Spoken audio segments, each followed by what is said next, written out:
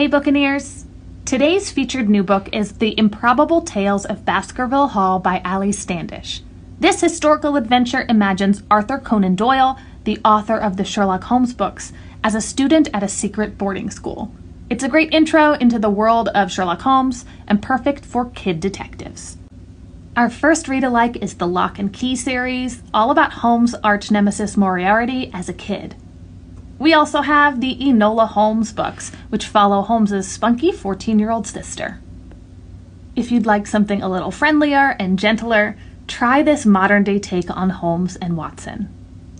And we also have the Great Mouse Detective series, which inspired the classic Disney film.